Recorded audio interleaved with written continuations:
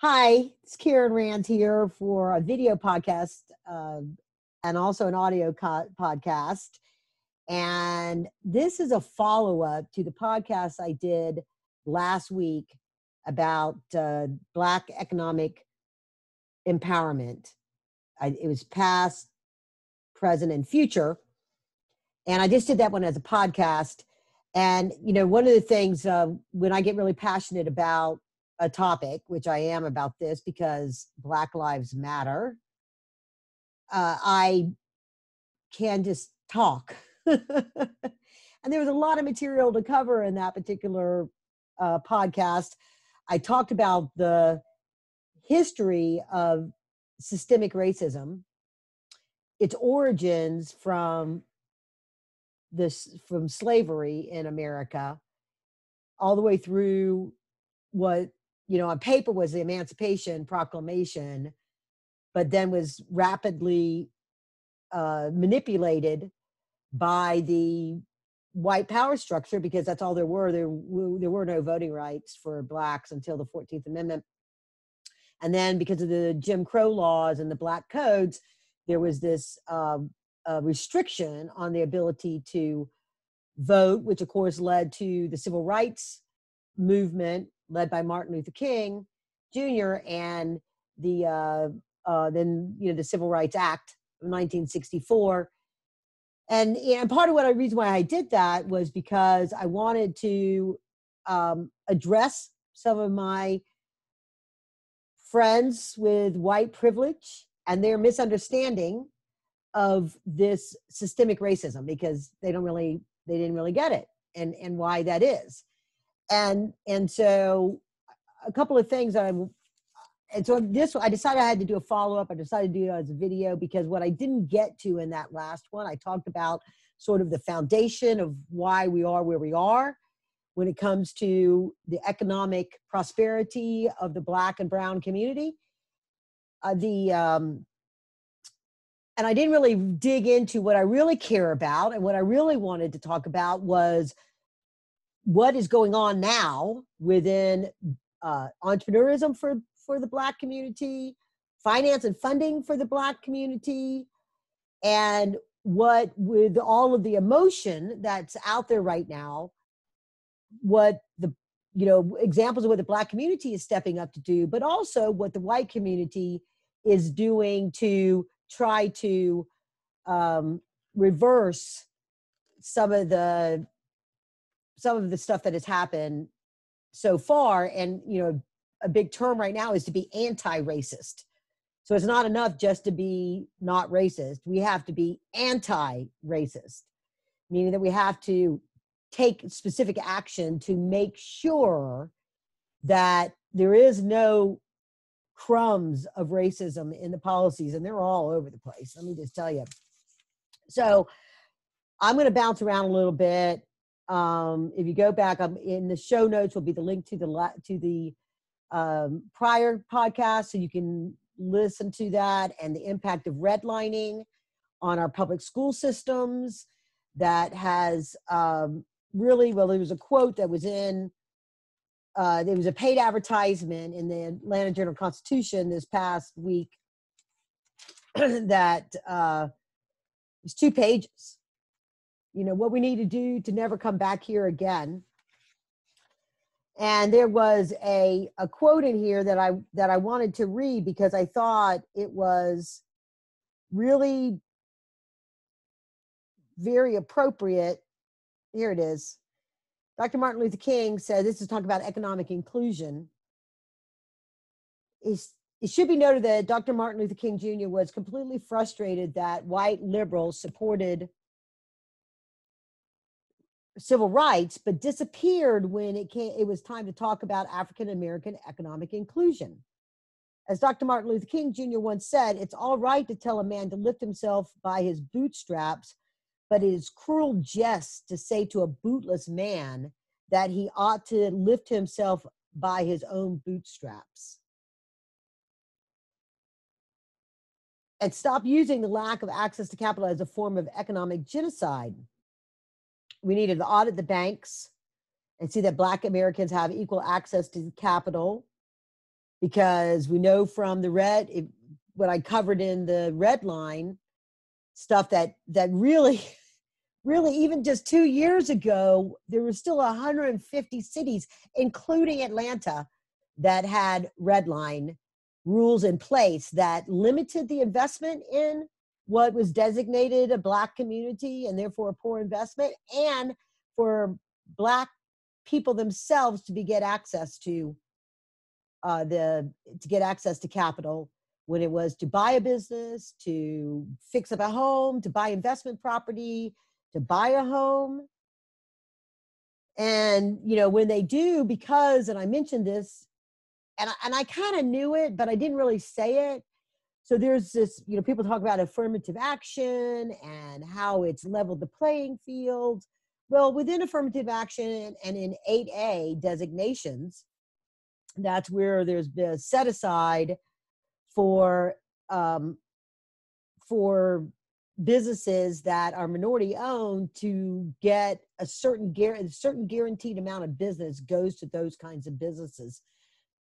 But in reality, to qualify for 8A and affirmative action, there's many categories to qualify under that, besides being an African American, or Hispanic qualifies, indigenous Indians, which need a lot of help, qualify, women qualify, Hasidic Jews qualify,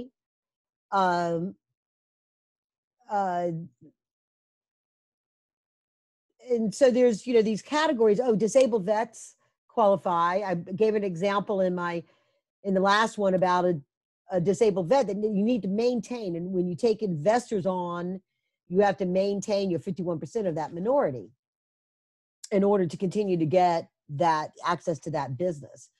So hopefully I'll have some time to cover some of that when I talk about the top 100 businesses as we move through this. I'm going to try to be a little bit better organized today. So anyway, I wanted to really cover that and talk about if you can get access to Byron Allen. He was the founder, chairman, and CEO of Allen Media Group Entertainment Studios, AMG, which I believe is in Atlanta. It's called thegrio.com, THEGRIO.com. And this is all of these things that we can do as white folk that will stand side by side with our brothers and sisters of the Black and brown community to help them overcome the effect of hundreds of years of systemic racism. And so,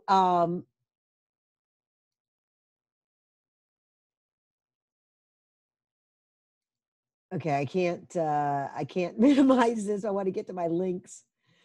All right, so okay, so what I want to share something with you, so you truly understand the effect that this has had. So this is from the Brookings Group. Yep, I'm still recording. This is from the Brookings Group, and the links will all be brookings.edu, examining the black and white wealth gap. Close examination of wealth in the U.S. finds evidence of staggering racial disparities. At $171,000 is the net worth average of the typical white family, which is nearly 10 times greater than that of a Black family of $17,150 in 2016. Get that? Do you understand that? That's huge. And you go like, how could that possibly be? When there seems like there's so much opportunity that anybody, like my quote, pick themselves up by the bootstraps. There's, all this, what causes that? Why is that? And I didn't get into redlining is a huge part of it because of the whole thing of separate but equal that never really was because of redlining. So we're separate, but they were never equal. And I'm going to get into the the segregation that happened right after in the late 1870s and on through the 1920s, that there was great wealth that was created within the segregated Black communities. But they didn't, but the white supremacists, the KKK, the truly racist, that they not only did they not want equality, and I guess so fearful that the Black community they would do if they were actually equal, that they clamped down so hard to terrorize those communities. And I talked about, and it's been in the news a lot lately because of the Tulsa riots, race riots. But there's so many other examples of some of that stuff that has happened. We had, there's Greenwood, right? There's Rosewood, Florida, that was down by Cedar Key. It was a timber area that, sap and a lot of things that were created. It was a whole community. Slocum, Texas was built on oil. You had Seneca Village in the middle of Central, what now is Central Park, was a thriving community in 1825 until the racists of New York took it all away and took all of that away from the Black community under eminent domain to create Central Park. You got North Brentwood in Maryland. You got Reeksville in New York, that is now what you know as Bedford Stuyvesant in Brooklyn. Pre-Civil War, it was the second largest Black community of Freelanders. You have Mount Bayou in Mississippi. You had Glen Arden in Maryland. That was a middle class up until around the 1930s, 1940s. Blackdom in New Mexico was one of the first Western free Black communities. Now it's a ghost town.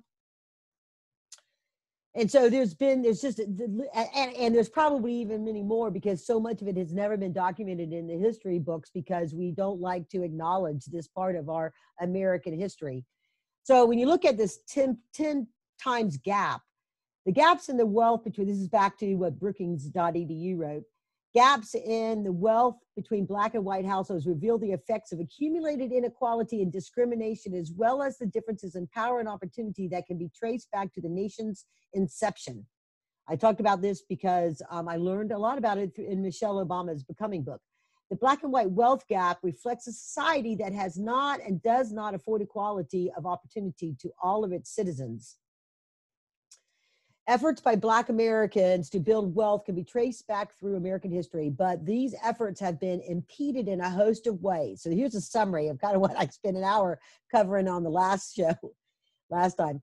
Beginning with 256 years of chattel slavery, followed by the congressional mismanagement of the Freedom Savings Bank, which left 61,000 depositors with losses of nearly $3 million in 1874. So that is like right around when the freedom was supposed to be happening. And remember, the 40 acres and a mule never happened, because it was one of these backroom deals that in order to get the Union and the Confederacy to join the Union again, they had to say, no, we're not going to allow you to do that. But guess what? That is where Greenwood, the Black Wall Street, started. That community got their land, and look what they did with it.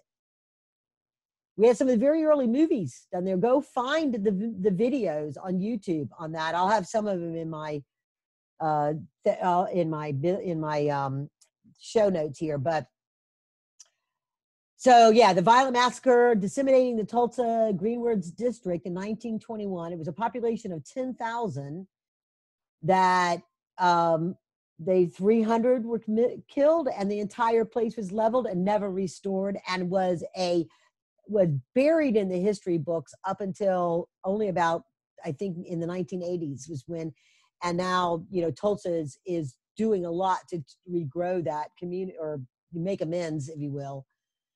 And then you had the discriminatory policies through the 20th century, including Jim Crow's era of Black codes. strictly limiting opportunity to many Southerners in the states, the GI Bill that I spoke about, so the New Deal Fair Labor Standards Act, the Black community that came back from serving our armed forces were exempt from the domestic and agricultural service opportunities. They weren't allowed to get those jobs, and they weren't allowed to get the GI Bill and get the land and the education that came with that.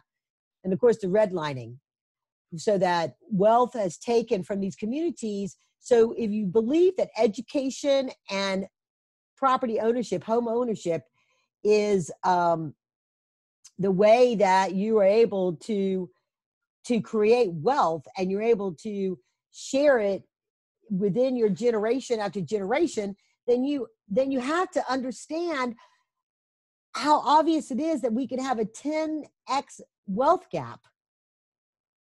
So within the last few years, there has been a number of step up. And fortunately, with one of the things that came out of the protests, and hopefully the protests will continue this momentum, is that there has been a lot of celebrities that have stepped up, and they're donating millions of dollars to the injustice and racial justice and equality and those kind of things.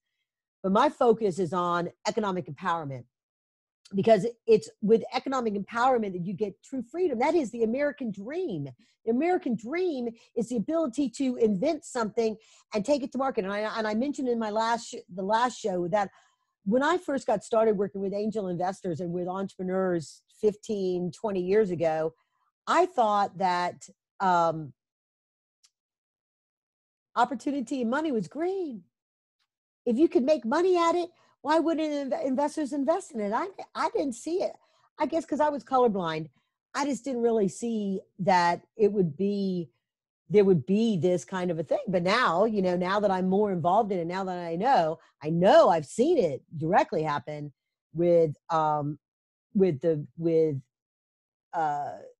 I've seen it directly happen with women, and men judging women and their ability to do things on that basis. And I could get it, where it very well could be within the Black community as well. But obviously it is, because when you look at, where's the number I put on here? It's less than 1.5% of Black entrepreneurs are venture backed. Yeah, according to CB Insights, less than 1% of venture capital funded tech businesses are owned by Black and African Americans. Less than 1%. So my call to action at the end of last show was do your own 8A set aside, okay?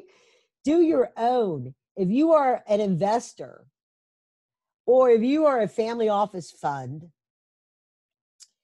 if you have a philanthropic fund, if you don't know how to be an angel investor, get my book and then take these principles and apply it that way, but diversify your own portfolio. That's my call to action from this.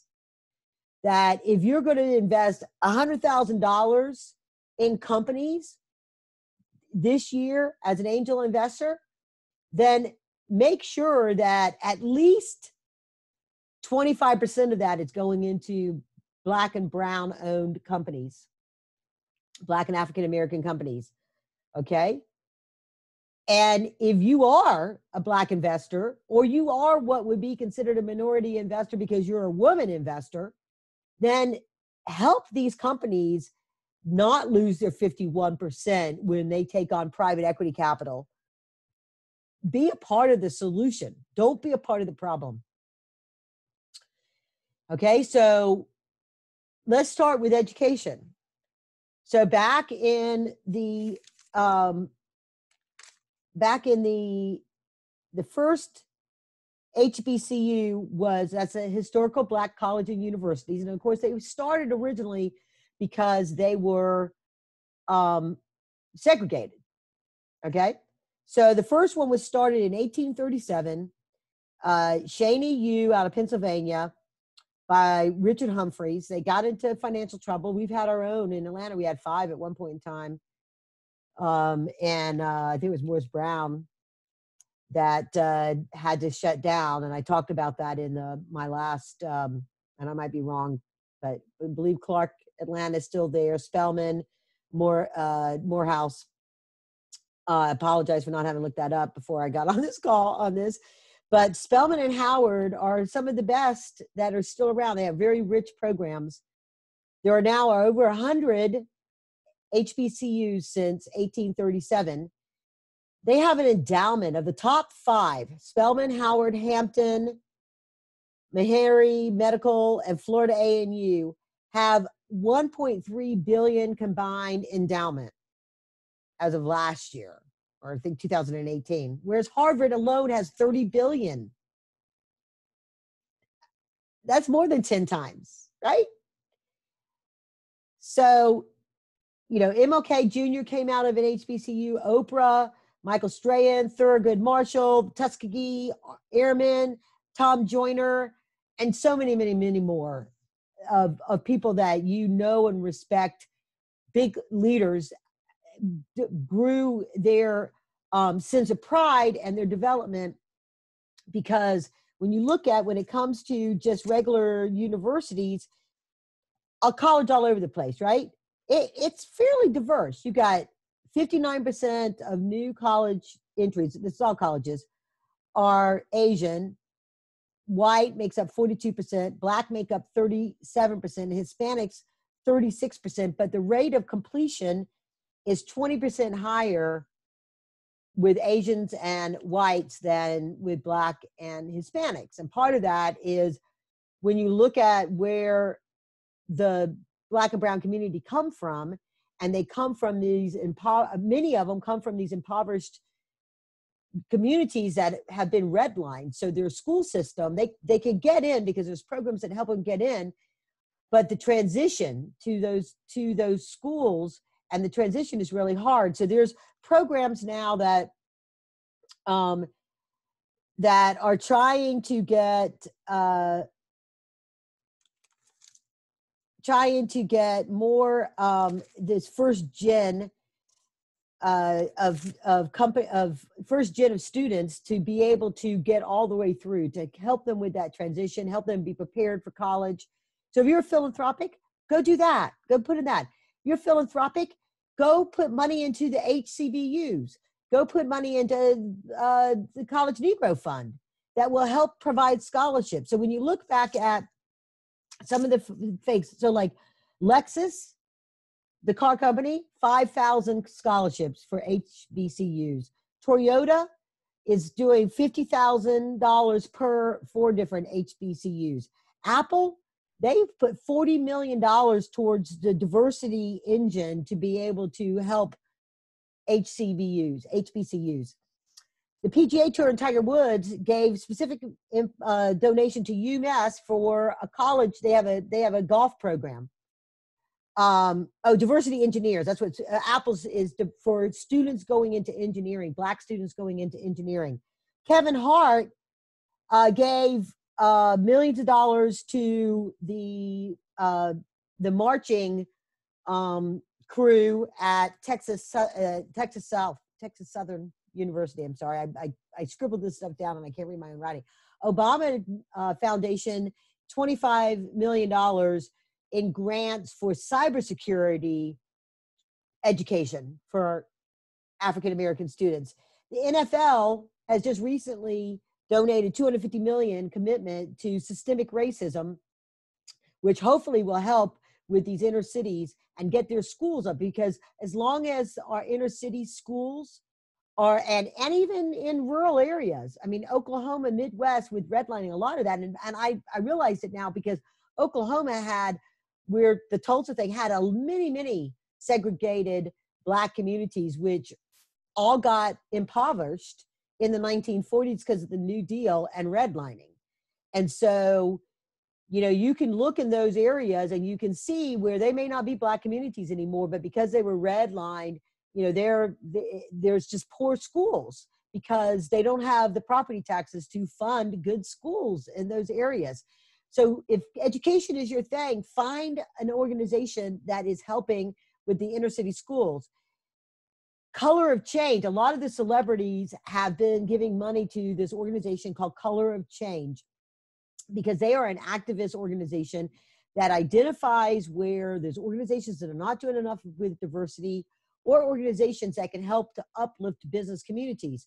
So for example, they have worked with DoorDash to promote Black and Latino owned businesses that are in the food business in the community. So they promote those first so you can spend your dollars there, because you may not know that this restaurant that you want to buy from is Black or owned, and maybe franchise, but it's still Black or brown owned, right?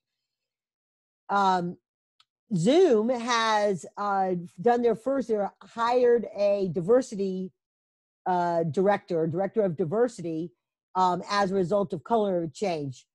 GoFundMe, they got GoFundMe to stop the fundraising campaign for Arbery's killers. There's a fundraising campaign for the defense of Arbery's killers, and they went and they got GoFundMe to stop that.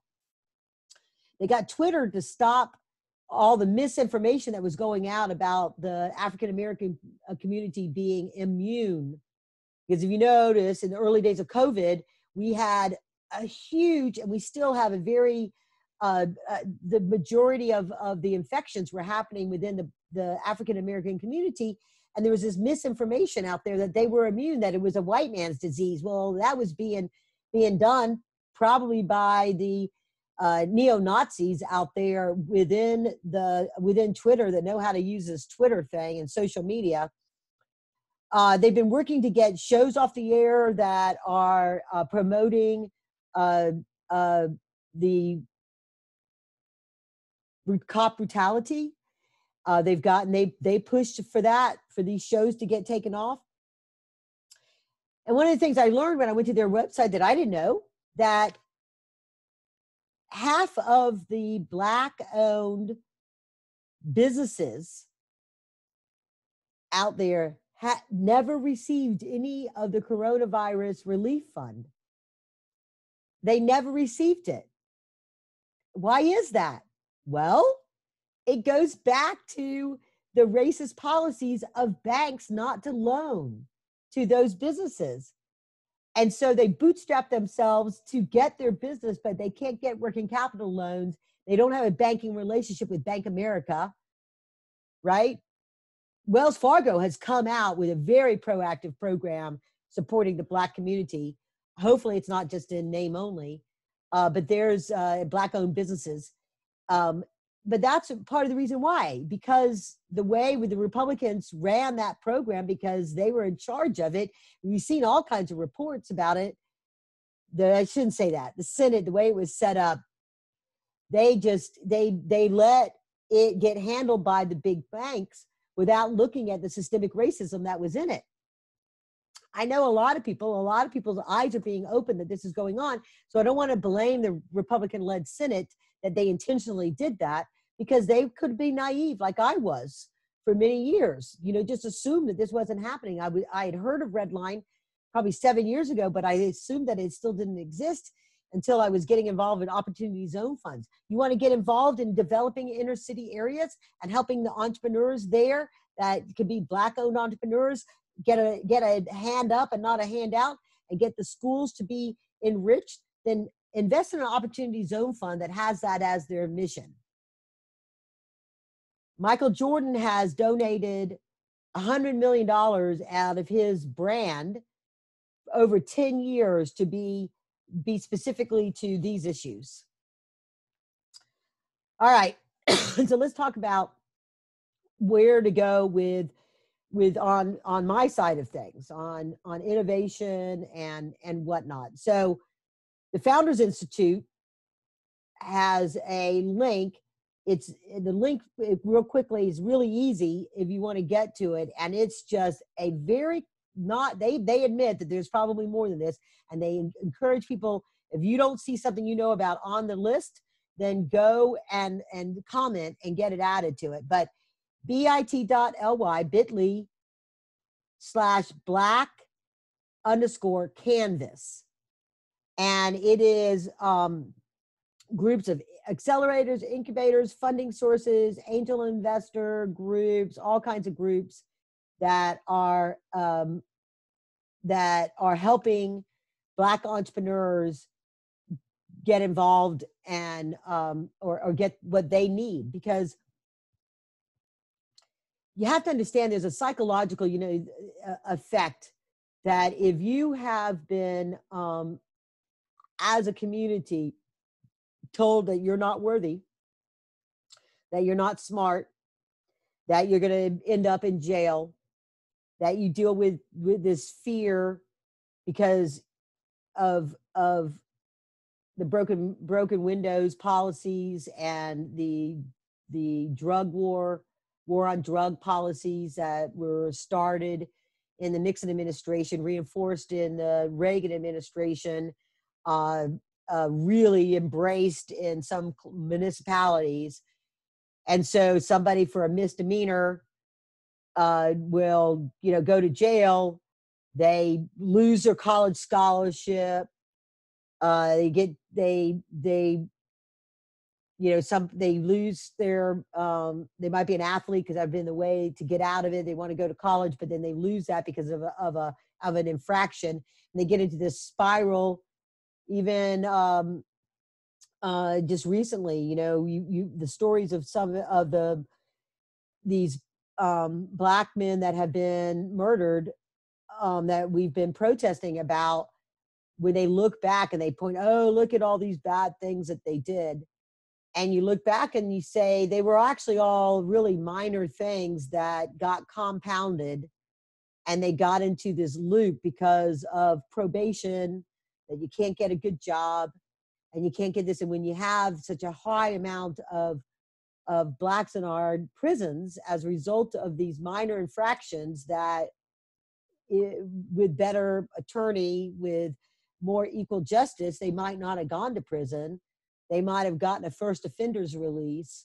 There's this compounding effect. So within your community, you have this thing where you just don't believe that you can go get money.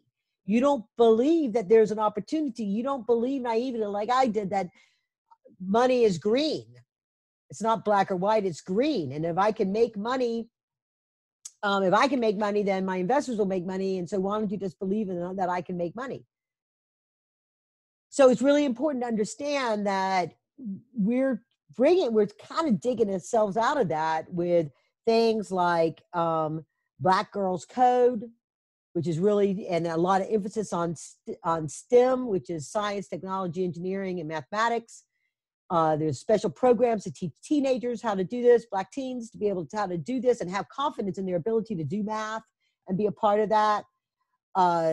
There's just look like what Apple did with focusing on engineering.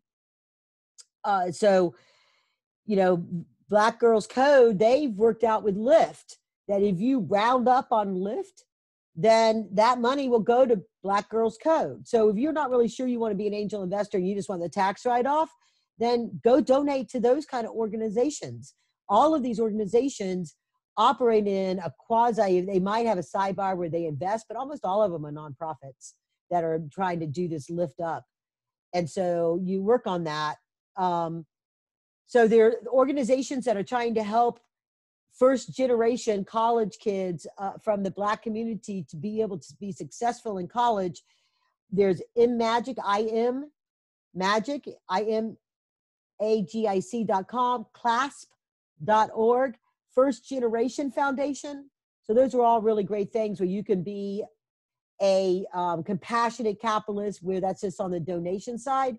But if you want to make money by helping Black entrepreneurs succeed, then I really recommend that you get involved in some of these incubators that are listed on the Founders Institute. So, or get involved in some of these organizations.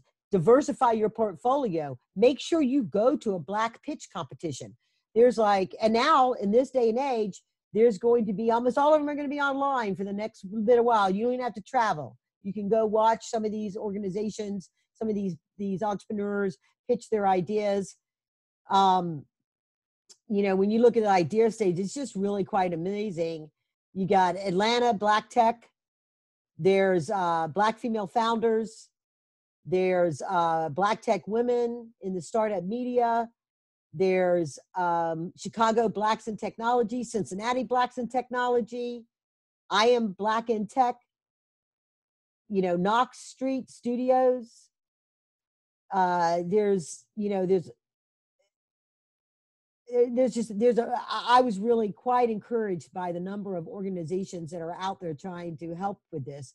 When you get into the launch community, you've got various different organizations that are the Minority Business Accelerator.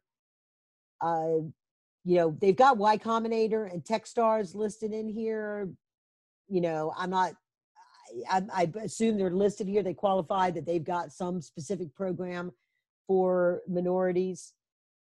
You know, so you've got Black Girl Ventures, which is backed by Kauffman Foundation, Google Code, the Google Cloud Fund for startups, HubSpot, Education to Go. So Black Girl Ventures. There's Pitch Black, which is an organization for blackandbrownfounders.com. And they've got online group pitches that they're doing. Portland, Oregon, for example, in your own community, come together. Portland, Oregon has put $3 million into an inclusive startup because they got the reputation to be the whitest city in America. I don't know, but so they wanted to change that. On the Black Enterprise magazine, you got 100 top businesses. What's interesting in there, they do this every year. I only saw one that was a tech company, Rocket Lawyer, if you're familiar with that. They provide virtual legal services. They were in there, and I was really surprised. Most of the companies, there were a number of construction companies. So my call out to people in the construction industry: get involved with these opportunity zone funds, build these incubators. One of the things that I talked about in the last segment was, why is it that all these accelerators and incubators were around Georgia Tech and there were none over by the HBCUs? Why was that? I was part of a Obama think tank group trying to figure out why there wasn't that kind of development over there. OHUB, Rodney Sampson, is doing some great work over there. Partner up with him. I mean, we've got C.D. Moody, H.G. Russell, and Benton George in Georgia that are multi-million dollar construction companies that are Black owned that could be working in opportunity zone funds to solve that problem and work on that. And so there's a thing coming up in November, Afrotech, which is going to be a pitch event. So I want to really, that's my call to action for you. Be a compassionate capitalist. It's not just about making money. It's not just about owning a business that's a multi-million-dollar construction company. It's about taking some of your profits, taking some of the money out of your back pocket and put it to work in these organizations that are doing such great work to uplift the young and old Black entrepreneurs in our country, so that they are not just less than 1% of the venture funds that are out there. Why not be 20, 30, 40% of the venture funds that are out there? There's no reason. And as an angel group, you know, step up and say, we are going to, if my angel group does 8 investments this year, at least 2 of them, and you might have to work harder to find the ones that make the same criteria as your other, because they don't know to apply to you. And it's not to say the Black community that I know, they don't want you just to give them the money because they're Black. They want to earn it. They want to, I watched a video the other day, and it was somebody being interviewed on Trevor Noah's show. This lady that's this activist, and I wish I had her name. And she was talking about it, and I said, it's so true. She says, you know, the Black community that was taken from their homes in Africa to become, they were royalty, and they birthed our world right out of Africa, and were brought to the United States against their will. They built this country, and they have shown again and again the ability to master free enterprise, to be very profitable and responsible with their money. I was working with the Atlanta Urban League to see what we needed to do to develop Black angel groups, one of the things that I learned was sometimes Black families come together, the ones that have generated some wealth. And so that might be why you don't necessarily see some of this on the books, but they would pool their funds and they would have the next younger generation pitch a business to them, and they would invest in that. And if you know people that do that, well, introduce them to the angel groups or the venture capital funds around you that say, when those businesses get to that point and they need to go to this next level, we want to be the next round of financing for them. One of the best things about crowdfunding is that you often don't know. I knew women do well. I'm going to go look up and see whether the Black companies that are on crowdfunding do well. But women raise significantly more capital through crowdfunding portals compared to otherwise. And part of the reason why is that they're good storytellers. And part of the reason why is, guess what? It ain't green. It's not just about the green. When you get a chance to tell your story, which is one of the reasons why before the recession, my angel investor group was so successful, was because I gave an opportunity for companies to tell their story. And the story was what would compel one investor that may not invest in that sector. They may only do software, but then they decide they're going to do this home health solution because of the story that that person told. And so crowdfunding, you in order to be successful in crowdfunding platforms, you have to tell a story. And that very well could be that there's a number of Black enterprises that are figuring out that that's a platform, because guess what? You're not standing up there being a racial bias, deciding that you're not the company that can make millions of dollars or give me 400% RRI on my IRR on my investment. So I just want to say that please go look at the links on my show notes. Please go and get my book if you're not currently an angel investor or investing in companies. Although I don't focus on crowdfunding within this book, it's more for a little bit later stage companies. You can find those late stage companies. When I go out and I speak about economic development, I will be bringing into it now a very specific element of it that looks at the local Black community and what can local investors do that. Because a big part of what I talk about in my book is how you can take your big fat 401k. You're an employee or you're an executive in a company that's been making hundreds of thousands of dollars, and you've got $1 million 401k, an $800,000 401k. Go carve out 200,000 of that, put it in a self-directed IRA, and start investing in businesses and make a commitment to have a certain amount of that. And it doesn't have to have the day. It can still make your criteria, but you're not going to invest a certain amount of that money until you find the qualified Black enterprise that you believe you can make money with. And that's the capitalist side. And the compassion says, I believe in that entrepreneur. I believe in the passion of that entrepreneur. I believe in what they're going to do, the innovation that they're bringing to the market. And you're going to invest in them if they're one of those early stage companies. If they're a later stage company that you want to back and see grow, franchises are a great opportunity. Somebody invents a new franchise, and I had one listed. One of the ones that is on the top Black 400, the top 100 was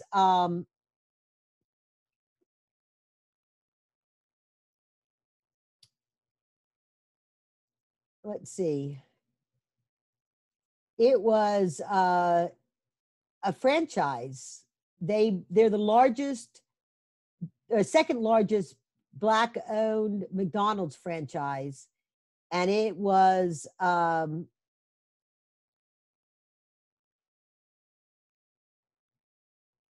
dear, I'm sorry.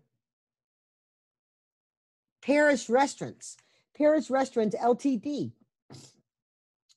So, you know, that now, of course, they didn't invent McDonald's, but that's an example of, you know, where you can get involved with, there's a restaurant that you go to that's a new concept, and you say, oh, wow, I didn't realize this guy, you know, say it's barbecue. I don't know. I mean, there's all kinds of things. It could be a new type of lawn care franchise. It could be a new type of professional services, or just, you know, temp hiring, all kinds of businesses that might be Black owned that have had a successful business. They might be hundreds of thousands of dollars in revenue, and they want to grow into another community. They want to open up another location. They want to franchise it. Well, you can go in under an interstate investment where investors in that state invest in businesses in that state, and they can raise up to $5 million from accredited and unaccredited. So you don't even have to be an accredited investor to do this. If you're a millennial that says, you know, I'm very passionate about this, I want to get involved and I want to help a Black company that's crowdfunding, well, then go find that company. You could do that. You could take $2,000 and put it to work in a crowdfunding based company. You can put $10,000 into somebody that's raising money within their state to expand within their state and go from 10 employees to 100 employees and be that kind of a company. You could do this through a Reg A plus kind of an offering. If a company is 3 or 4 million, this is where I focus, is with companies that are 3 to 8 million in revenue, and they got a small bit of funding and they need to go to that next round, and they need to raise 5 or 10 million. They can't get it from VCs. They can't get it from another angel group. They can't get it from the banks, but they could be a $50 million company if they got this money to bring manufacturing in from offshore, to be able to launch another product line, to be able to expand in another market. Well, there's ways to grow your brand. You advertise and market your brand and your products and what you're doing, and you create this buzz and you draw the investors in. And under a Reg A plus, you go to micro ventures and find some of those. Under a Reg A plus, anybody can participate in those, accredited and unaccredited. I mean, it's a great wealth creator. And so if you've got that kind of liquidity, or you've got money that you have set aside because you're investing in real estate through a self-directed IRA, well, take some of that money and put it to work within the Black and brown community to help these businesses, help these entrepreneurs. And, you know, you don't do it with just one, and you don't do it, you have to have a criteria. It can't be emotional, because the odds are you'll lose your money if you invest based on emotion. But that's what's covered in my book. You can go get it at KarenRands.co. And with that, I hope you felt my passion about this. I hope that if you want to contact me, please do. KarenRands.co, go to my contact page, sign up for my tips on how to succeed as an entrepreneur and an investor. I call it the Compassionate Capitalist Coffee Break, and join the Compassionate Capitalist movement. And when you listen here at the end of this, if you're listening to it on the podcast, you'll hear my sponsors. I have a business plan tool. I have a relationship with a lending organization that lends all type of money. I have an organization that provides advertising programs at a discount that I use as part of the growth for growing a brand of a company. And I have my launch funding network that is a network of all different types of investors. And one of the things that it's going to be on my to-do list, added to my to-do list, is to start calling some of these groups and say, what's your commitment to the Black community? And I'm going to build my own list. And I'm going to say, how much are they setting aside, or what is their stated commitment? And what is the minority participation in their particular organization? And so with that, I want to say thank you for listening. And Onwards and upwards. Share this show, please.